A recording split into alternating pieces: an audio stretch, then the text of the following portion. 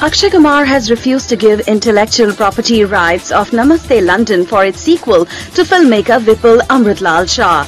The sequel to Akshay Kumar's 2007 hit Namaste London was meant to be called Namaste England.